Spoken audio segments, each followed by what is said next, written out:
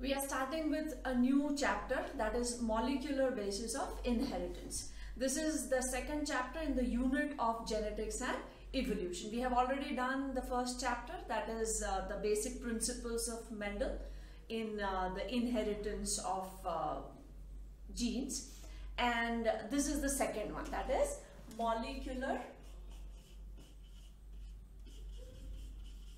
basis of inheritance.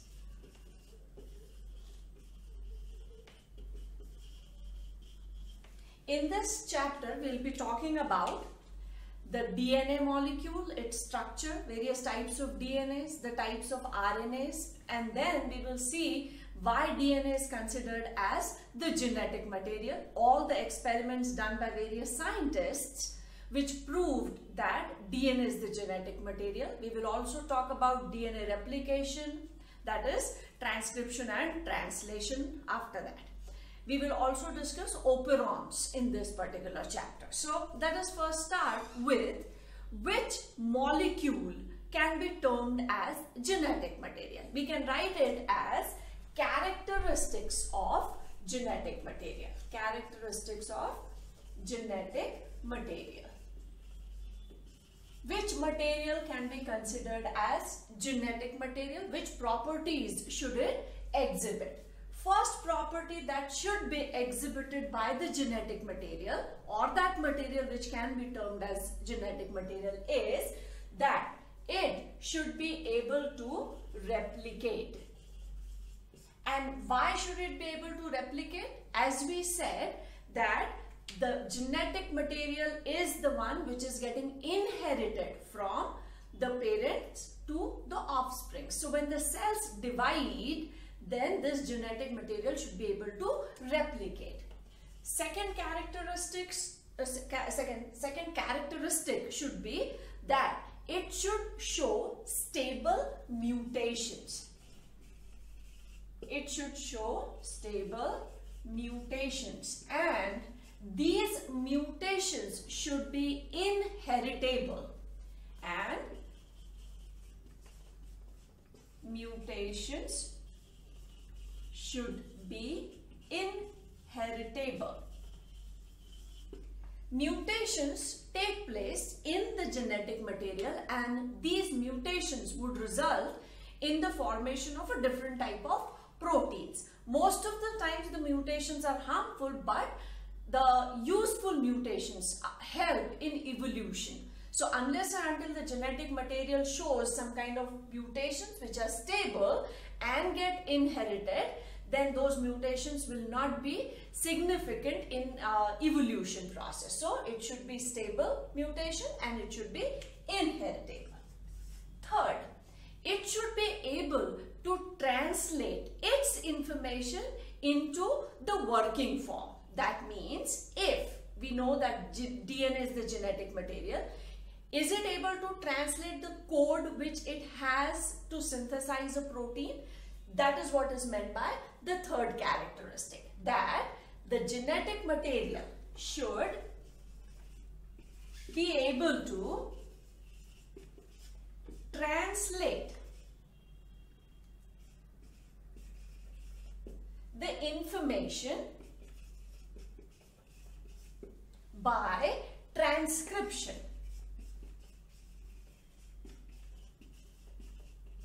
We already know these processes, and that's why it is easier for us to understand that DNA, when it gets transcribed, we get mRNA synthesized. This mRNA then helps in protein formation, and these are the proteins which are actually performing all the various activities. So these are the three characteristics which must be shown by any molecule which can be considered as a genetic material.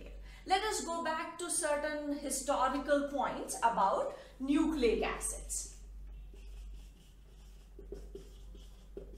Nucleic acids, we know that there are two types of nucleic acids. One is DNA, that is deoxyribonucleic acid, and second is RNA, that is ribonucleic acid.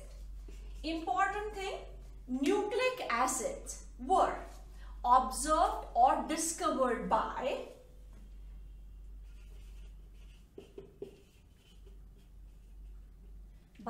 Friedrich Mischer. Friedrich Mischer in 1869, and he observed this material in pus cells. He called this material which he observed in the pus cell as nuclein. Nucleic acid term was given later on. So he called it nuclein.